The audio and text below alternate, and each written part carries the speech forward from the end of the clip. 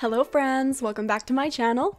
I'm Sarah Sunstone, and today I'm going to be sharing with you 10 things that you probably missed in the last developer update. I've just been living for these updates lately. They've been so jam-packed full of new information about the development progress for Coral Island. But this also means that it's very difficult for me to cover absolutely everything included in these updates in a video that's under like 20 minutes. So without any further ado, let's take a look at some of the details that you may have missed in the last update. The first is a variety of NPC walking animations. In the video of the Cherry Blossom Festival, we saw the characters Suki, Valentina, and Archie in action. Suki displayed a strong power walk while both Archie and Valentina were skipping. Additionally, in a previously shared bug of the month, we saw Charles walking down the street in a style of his very own. Based on this, it is likely that there's a variety of walking animations across the cast of NPCs, which may be used to communicate the general personality or vibe of each character.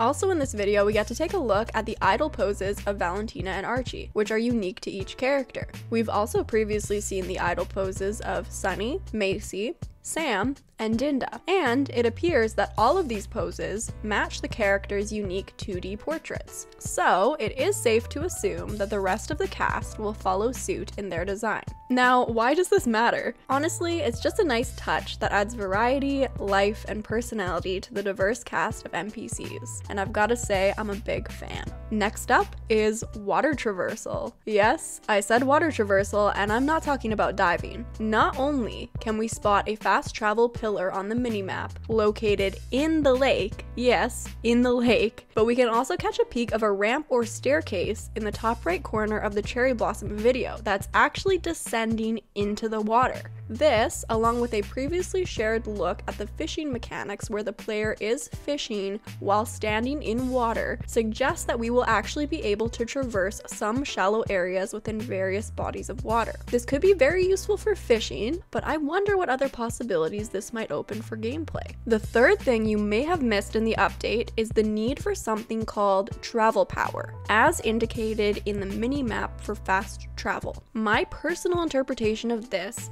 is that it seems as though there may be a limit to how many times we can fast travel. Perhaps it's a daily limit? I wonder if travel power is something that we need to collect and accumulate, or if it will auto-replenish on a daily basis. Next, we can actually spot quite a few officially unrevealed locations on the fast travel map.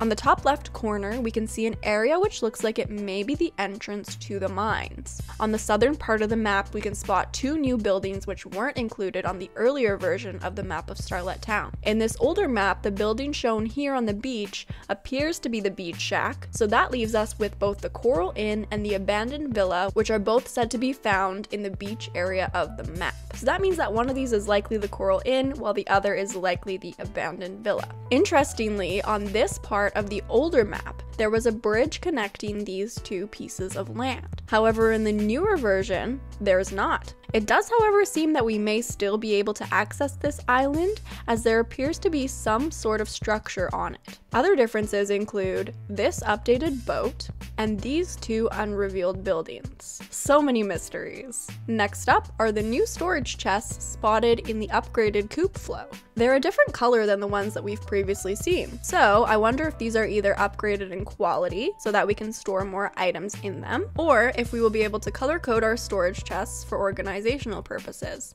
I think that having both of these features would actually be really nice, but we'll just have to stay tuned to find out. Another small detail that actually may tell us more than what meets the eye is found in the shop menu at the Carpenters. There is an option to upgrade our player's home, an option to edit our farm buildings, so move and upgrade our barns and coops, but there is also a shop tab. Now, it's likely that this will be where we will buy our initial farm buildings. However, based on Stardew Valley gameplay, it may be a safe guess that we might also be able to purchase building materials, furniture, and other features for our home interiors, such as windows. With having such a large interior space in our home to decorate, being able to add plenty of windows, furniture, and decor would be ideal. Speaking of farm buildings, the next detail you may have missed is that fodder can actually now be dispensed automatically inside the coops and barns, provided that we have a mill to activate this system. I believe that the newly added wooden bins, as seen in the interior of the upgraded coop, are where the feed feed for our animals will be dispensed. This feature will be really helpful to automate our farms just a little bit. I do wonder if this feature is also available in the first level of the barns and coops, or if we need to upgrade them to level 2 first to unlock it. The next seemingly tiny detail that you may have missed is the suspicious looking sewer cap in the dump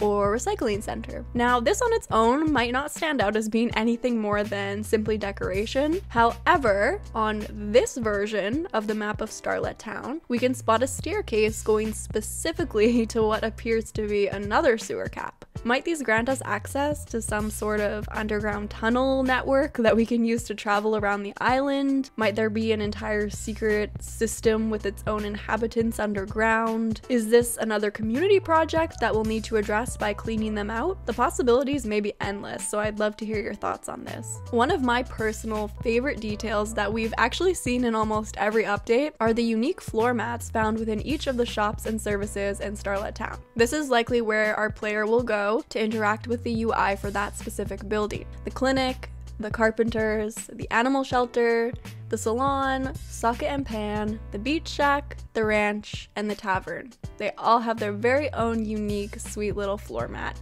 and I just love this detail. I think it is so charming. And last but certainly not least is that under the other updates and behind the scenes section, the team shared some very interesting information about the town rank system. One of the ways that we can earn points towards the town rank is by completing Sesagen offerings at the temple at the lake. Sesagen is a symbol of Balinese culture and involves offerings made of coconut leaves, colorful flowers, rice, biscuits, sweets, and more. The belief is that you will get good luck and ward off misfortune by making these offerings. Perhaps we'll have to gather a variety of items from around the island and maybe even cook specific recipes and offer them at the temple. I wonder if this is how we'll be able to interact with the goddess of flowers. Let me know what you think about this one as well in the comments below. So those were the 10 main details that I thought you may have missed in the last update, but here's 2 more mini bonus ones. The first is that in the cherry blossom video, we can actually see that someone is fishing down in the corner of the shot. And we can also spot some shadows here that look like some sort of lantern or flag decoration for the cherry blossom festival. The other bonus detail is that in the photo of the interior of Starlet Elementary School, we can actually see all 4 children. We had already seen Archie and Valentina earlier in the update, but here we can also get a look at the 3D character models for Oliver and Zoe. Wow, that was a lot more information from that update. Let me know if you found anything else that I might have missed,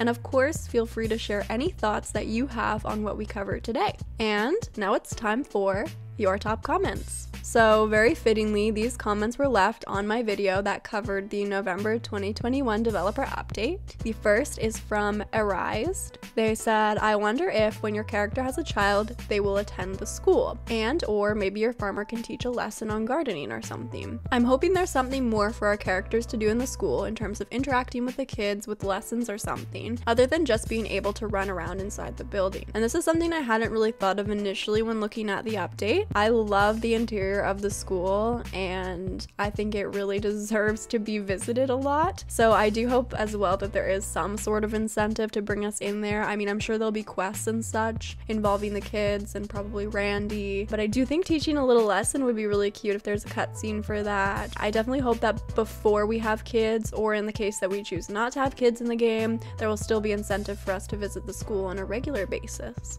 The next comment is from Ocean Eyes. They said, I've never been so pumped for a game. Thanks for keeping the spark alive. I can't wait to attend the Cherry Blossom Festival for the first time. Honestly, same. I am so hyped for this game. It's absolutely insane. Thank you for supporting my content. And I'm also so excited for the Cherry Blossom Festival. I made the decision that I'm not going to check it out until the NDA lifts so that we can all discover it together. Ruby said, this game looks so amazing, and every update they give us, I love it so much more. I cannot wait for the official release. Oh my gosh, same. And also thank you so much for making these videos. They're so helpful and go into so much depth. Thank you. Thank you. You are all the sweetest, the kindest. Honestly, I'm so happy that they're helpful because, I mean, I love making these videos, but I'm so glad that there's other people out there that care about all these details just like I do. Meredith Allen said, thanks for this great overview of the November developer update, Sarah. Totally agree with you. I'm obsessed with the Cherry Blossom Festival boats. They look so magical floating in the lake.